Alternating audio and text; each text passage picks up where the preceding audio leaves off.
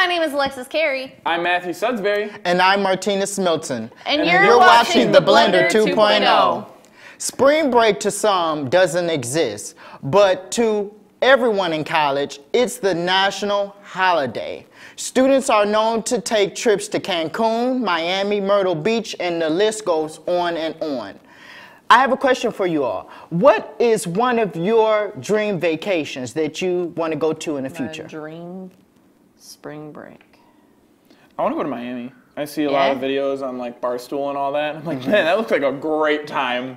So that's easily mine. Why do you want to go to Miami other than, you know, seeing those things on TV? I feel like the most people, like out of everybody that I know personally, goes to Miami, so it's more of like a social thing that I'm connected to. A lot of friends who go to other colleges go there even though they're on a different spring break because they don't go in this state because I'm not from this state. So just knowing like them and where they're going is why I want to go to Miami, because I know a lot of people who again like went this year and I'm like, that'd be fun to go with them. Okay, so what about you, Alexis?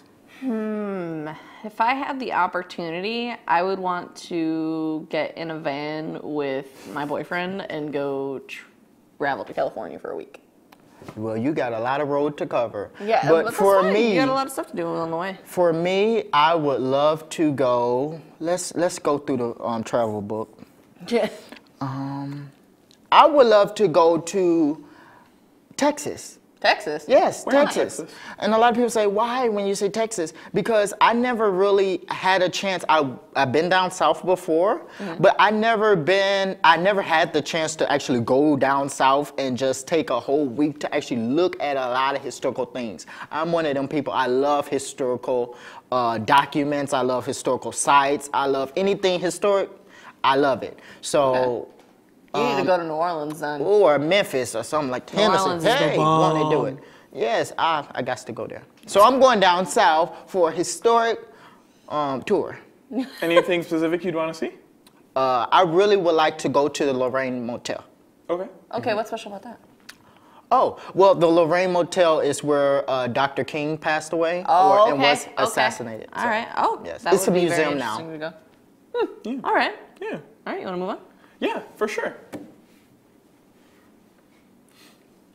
Marvel Studios was bought out by the Walt Disney Company in 2009. Since then, Marvel has expanded the Marvel Cinematic Universe, or MCU, to heights only NASA could reach. With its recent success with the Black Panther and its 10-year anticipation, we can expect that Marvel's Avengers Infinity Wars will be a showstopper. Guys, how important is the Marvel Cinematic Universe to our generation? I grew up with a dad that still has all of his Spider-Man comics from when he was a kid. So Marvel for me is like, if you're a DC fan in my house, you are the black sheep. So I don't know, I think Marvel Cinematic Universe to our generation is like what we know is superheroes. Right. You know, like the people, like our parents grew up with the comics predominantly, and then like the cartoonified TV shows, like, you know, all those different stuff. But to us, like, we know the, like, who plays Spider-Man and who plays Superman and who plays, you know, all the different superheroes, and like, I don't know, it's just like part of your childhood that's like there, and like you keep it, you know. Well, for me, I just started to, I guess, learn about Marvel. I didn't know anything about Marvel. You know, I knew about Spider-Man, I knew about Superman, because, you know, it was always advertised during Halloween, but Hold on, pause a second. Superman's DC though, right? Correct. I always get those confused, but yeah. Because you got the two universes, you know. Yeah. But Black Panther, you know, the movie, that's the only time, like, I found out that that was a Marvel character, you know. Actually, listen, this is a true story. When my friend said, let's go see Black Panther, I thought she was actually talking about like the Black Panthers, you know, the like, movement, you know. I'm like, oh, they have a historical movie out. I went and it said Marvel. I said to myself, are we in the right field? Right. Where are we, you know? Like, but it turned out to be a good movie and everything, and I guess that's where my Marvel interest has came from now. I'm ready to see some more. Yeah, what's cool is so there's part 1 and part 2 of the Infinity Wars that are coming out, and then the sequel to Spider-Man: Homecoming will conclude the 22 movie arc that they started, which is pretty cool that they've done 22 movies from whatever. And then they're going to start phase 2, which is the next like 22 movies of Marvel. So they're not going away anytime soon. So on the bright side, you have at least 22 more movies to look forward to. So a question for you. How much do you think Marvel has made on all of their films put together in the last? Too much.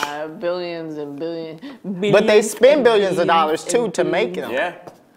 Because you know, I think they said they spent like $2 million just to make Black Panther. My final question before we go to commercial: DC or Marvel? I'm more of a DC guy because I like people. That's why, again, to loop back to last week, that's why I like mobster movies a lot, because you see mobsters as like people instead of just like Italian guys stabbing guys, you know? Yeah. I like the humanization of people, and DC deals with superheroes being human beings. Batman's my like favorite. I was the black sheep of the family. Instead of being So that brings me to my next question. How, you know, the Will Smith movie with them being oars and all those different type of things, would that be considered a DC? No, because that's a Netflix original, so it's not DC Marvel and Marvel DC. are the two. But the concept, is that the same? Yeah, it's like a... Being human characters? I guess, yeah. If it was under one of those companies, it'd probably Marvel be and DC. DC are like just two comic book companies that own all the people. E.T. DC. Oh, I'm like, E.T., what? All right, well, we'll be right back after this commercial break.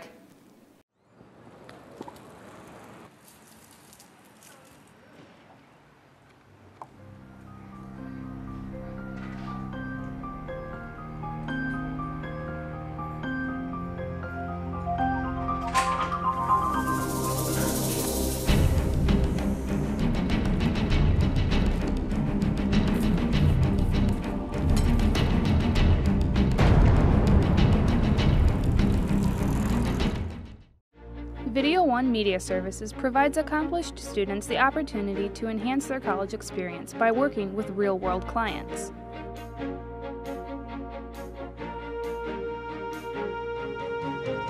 In addition, we provide clients local and affordable video options to better enhance their media needs. For more information on how Video One Media Services can help you with your next media project, email or call our office at 262-472-5659. Warhawks know what it takes to become champions. At the University of Wisconsin-Whitewater, our student athletes pursue excellence with a determination that inspires everyone on campus. Warhawks are smart. Warhawks are strong. Warhawks value service. We prepare our student athletes for life after college. The University of Wisconsin-Whitewater. Come be part of the Warhawk family.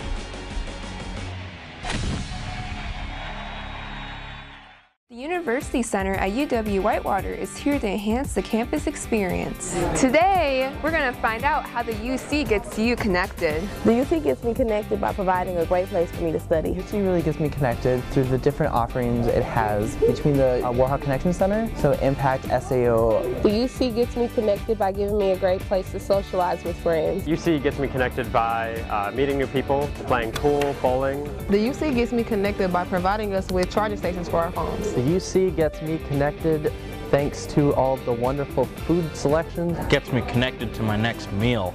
I come to the UC to meet with Spanish Club. I come to the UC because it's a great place to study. I come to the UC to get some homework done. My fraternity is always sitting here and they help me and support me to make sure my grades are as high as they can be. I come to the UC to meet with student orgs. Remember, Warhawks, UC is here to get you connected.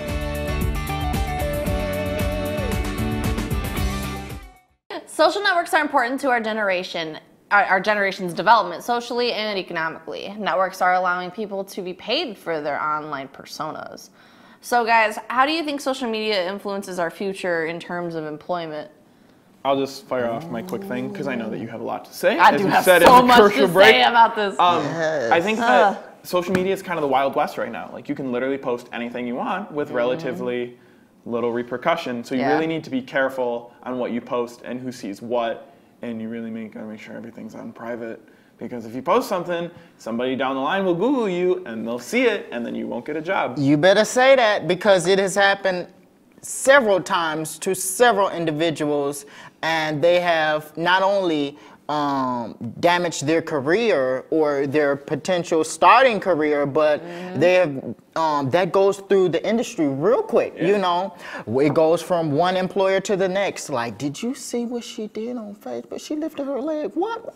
And then it just goes through, and then you become a person that's known for what they do. Yeah, I actually interpreted the question different, but like actually on the topic that you guys are talking about, there was a mayoral candidate from where I'm from. I'm from Rockford, Illinois, and he is maybe like 2 or 3 years older than me. He's in his early 20s, and he was running for mayor. But like everybody was like freaking out.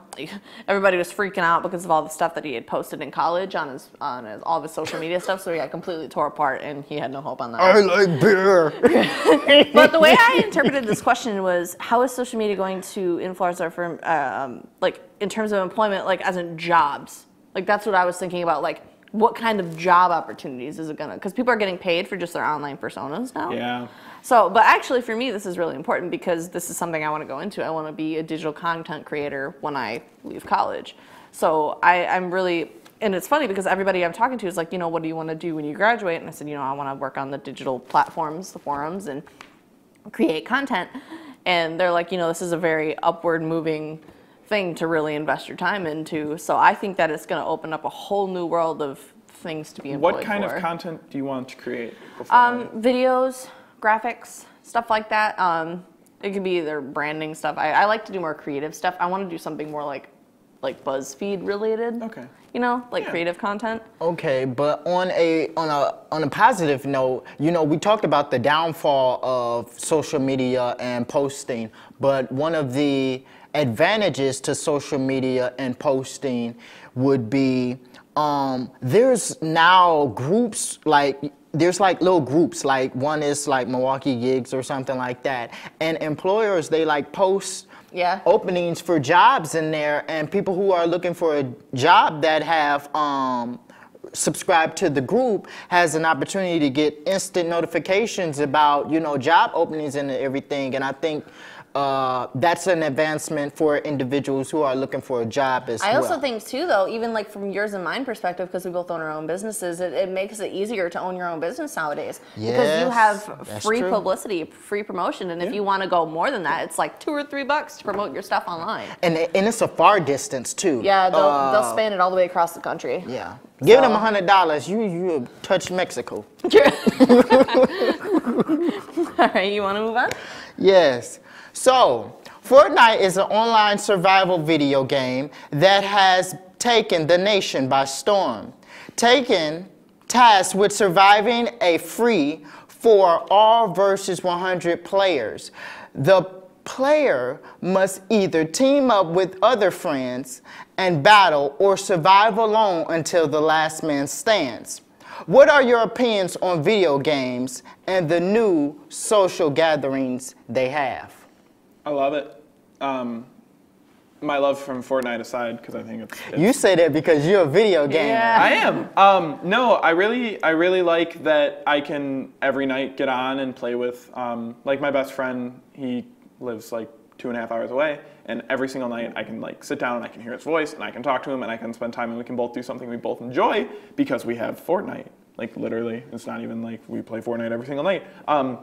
Same with anybody. Like if you have a group of friends that say one lives in California, one lives in Maine, one lives in Texas, one lives in Montana where nobody lives, that you can actually like all hang out together for hours at a time and you can all do something you enjoy and you can build a friend group. Okay, so that's even leaving out the friends that you make in the actual atmosphere themselves. And okay, so it talked about surviving. What are you all surviving in, like?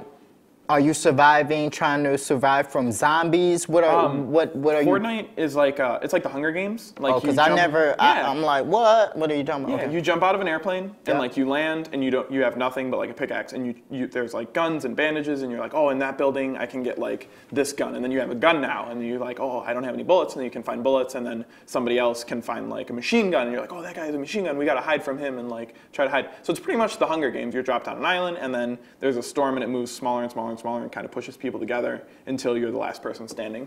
So that's what the game is itself. Oh, like The Walking Dead. Kinda, yeah. Kinda.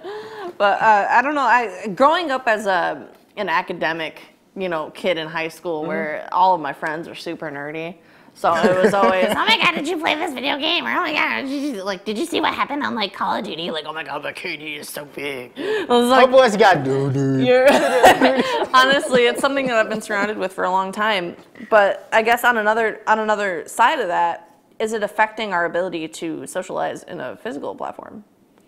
I think yeah, but I think that if you are trained properly from a young age, you'll be fine. Like if you're introduced like, hey, here's social cues and social mannerisms. But again, if you lock your kid in a room, and you're like, see, that's the difference. That's the difference now between the new generations and I guess kind of us and the older generations. You know, our parents kind of was like, you know, when we were little, you know, most technology was just developing, you know, just getting the internet. We still had a taste of go out and play and don't come back until the lights start. Right. And when they come on, you better be in, you know. Yeah. But now I seen kids, babies, they have tablets. They're on their tablets. Yeah. And before they can even speak, they crying over tablets and having temper tantrums. Yeah. But yeah, well, like, wow. Going into the future, knowing that the kids nowadays don't know what it was like without computers and tablets and cell phones and stuff. That's just what they've grown up with. Do you think that this is going to be an even bigger issue later on down the road? Now that like once we pass, and like there's no one left that really remembers that forever. You know, you're you're gonna have people that, you know, nobody remembers that anymore because nobody was around. It's gonna be textbook age stuff. Yeah, I think so. I have a sister and she's 9, and her name's Maggie, and I love Maggie to death. But Maggie has always, like, since she was young, she's always had like iPods and iPads, and she recently got a phone.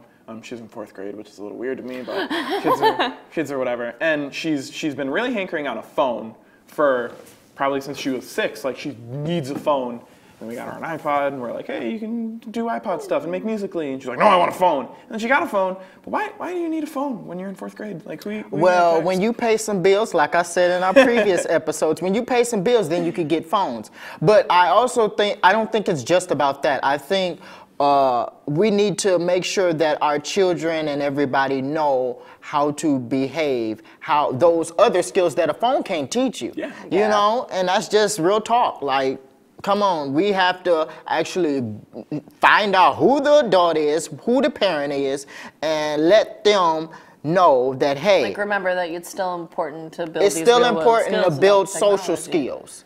Yeah, because I know what you mean. I have a cousin, and she's like 2. And she's always on her mom's phone watching YouTube videos. Yeah. Always. That's how they keep her, like, at bay.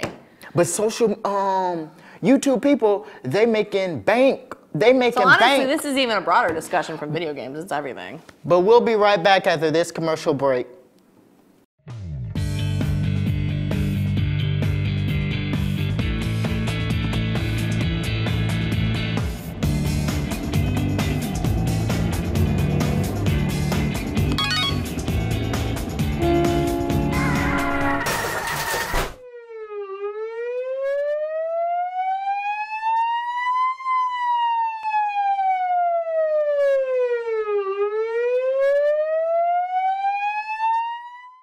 As an Army ROTC cadet at Whitewater, you have the opportunity to develop into a great leader while learning and applying the Army values to your everyday life.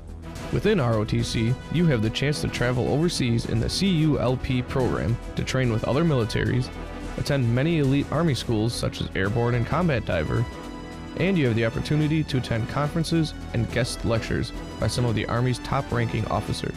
Our Warhawk cadets participate in many extracurricular activities, Division III sports, Greek life, intramural sports, among many other team building and community service events. Being a cadet at Whitewater is more than just being part of the Army. It's also about being active members in our community and coming together to form a family atmosphere. Anyone who wants to be a part of something bigger than themselves while developing themselves professionally should consider UW-Whitewater ROTC. To sign up for UW-Whitewater ROTC, go to the 4th floor of McCutcheon Hall to room 417. Step into a place that's alive with creativity. At the University of Wisconsin-Whitewater, our students have a passion for art, graphic design, music, dance, and theater. We're here to help you discover your artistic potential.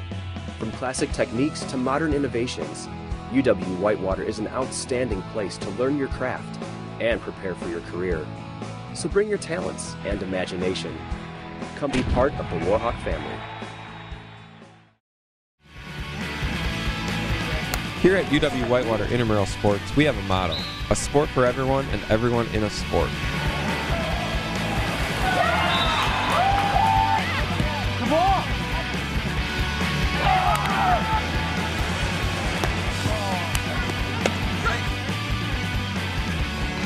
That's it anyways. Oh, she got that off, and they're gonna count it. Had a blast. Always have fun at intramurals. Every day we strive to go above and beyond that goal by providing healthy exercise, promoting leisure education, and giving students that competitive atmosphere they are looking for. Yes! Yes!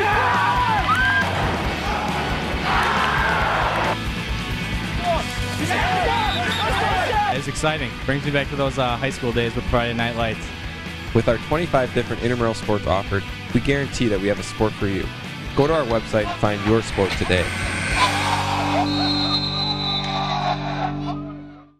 Recently, former Vice President Joe Biden has said at an anti-sexual assault rally in Florida, if we were in high school, I would take him behind a gym and beat the blank out of him, referring to Donald Trump and his allegations of grabbing women. President Trump responded with, "Crazy Joe Biden is trying to act like a tough guy. Actually, he is weak, both mentally and physically, and yet he threatens me for the second time with physical assault. He doesn't know me, but he would go down fast and hard, crying all the way." Don't threaten people, Joe. Guys, this is what we've come to. People squabbling over this in Twitter beefs. Is this what we've been reduced to? This is the leader of our country. I can't. I'm very, I can't even go there. I really can't. But Yeah. The one thing I just want to say is this. We have two influential leaders, right? Supposed. We have two leaders, and they have the potential to, do great things, create great movements. This is what they're wasting. And they're wasting their times on going on. behind a building and beating the blank out of them. Clearly, somebody... And not even physically, they're doing it on a social platform. Right, but at the same time, if you had that opportunity to, you should have did so, and we wouldn't be in this predicament right now, but since you didn't, be quiet. I don't know, it's just like, when in high school, when someone comes to school, be like, he subtweeted me, he made a status about me on Facebook, let's go! Like, roid rage, like high school roid rage. And that's exactly what this is. That's all it is. We're comparing sizes. That's what it is. I just think that, there's so much more stuff to do or take care of. Like, hey, Joe Biden, I know you're not doing anything, but why are you preparing for your election? Why are you preparing for your election? Retirement right now. He ain't got nothing else to do. So but Trump, you're running a country. What you I don't think so. I don't think not he is. only is he running a country. He got like 1,000 monitors in the Oval Office, and he said, "What you say? What you say?" Not only is he running a country, he is the leader of the free world. He got a Coca-Cola right here. He is the leader of the free world. As the president of the United States, you have so much power to make so much change. And this is what he's focusing on. But it's amazing how quick he responds back at issues or comments people make. And it's like, damn. It's like, what are you doing? Dang. Like, what you doing? I'm blocked from Trump on Twitter. He blocked you? Oh, yeah, he blocked me, for sure. How does that happen? I DM'd him, and I was like, hey, Trump, look at these photos. Okay, explain to me what you... And then he blocked me. What do you think of your what? My waifu. What is that? And it's a long story. Anyway, long story short, I'm blocked from Trump on Twitter. How many followers does Trump have? A lot. Okay, and he picked you. We're gonna look. We're gonna look. We're gonna take one. We're gonna take 1 second here, and we are gonna look at how many. I'll just keep one little suds. So that happened to me, and yeah, now he's the president. So the president of the United States has blocked me on Twitter, which is pretty cool. But don't you think there's better things to do again? Well, you know what? Block people? I really think we should consider putting him back on his TV show. I think instead, because... But with real world leaders, so whenever they screw up, you go, you're fired. Yes.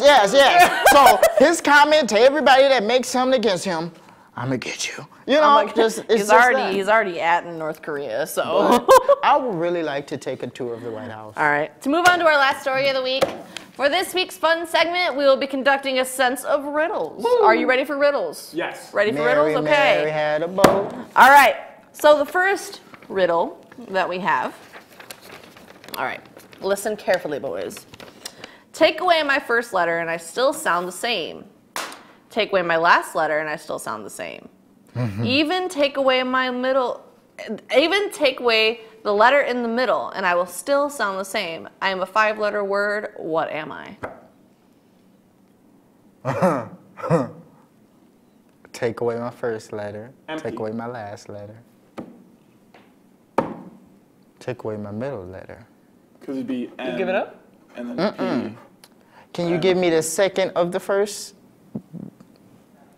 First letter, second letter, middle letter, all taken away, and the word still sounds the same. It's a 5-letter word.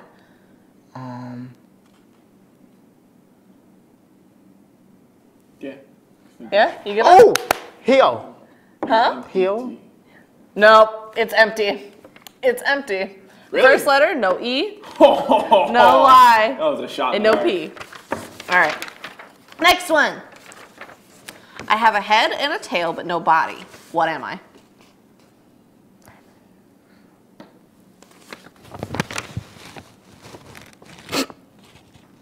I have a head and a tail, but no body.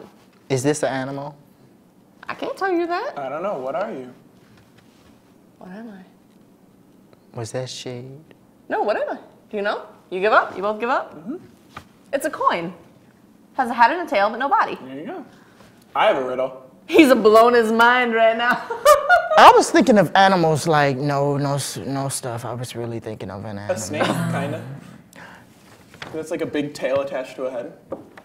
Yeah, That's okay, true. That okay. works. Yeah, that works. would make sense. Or an owl. Ready? What goes up when rain comes down? My happiness.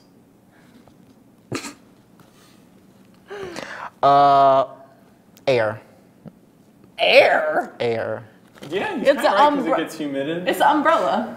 Yeah. Put an umbrella up when the rain comes down. That's so corny. All right, and the last one. When will water stop running downhill? When it gets trapped in a pipe. Water doesn't run. That's actually the answer. I'm gonna turn it. It's Well, not. when the It's plumber even turn worse off your than water that. at the beginning of, or at the end of the month when you don't pay your water bill. But that works too. Oh my god. All right, you ready? Yep. I don't think you're ready. This is gonna make you just throw your papers. I'm telling you now. I guess so. When it gets to the bottom. Oh, yeah, see? She almost paper cut you right from your eyebrow And to your that's all we forehead. have this week. Make sure to turn in next week on the Blender 2.0. See you later, guys.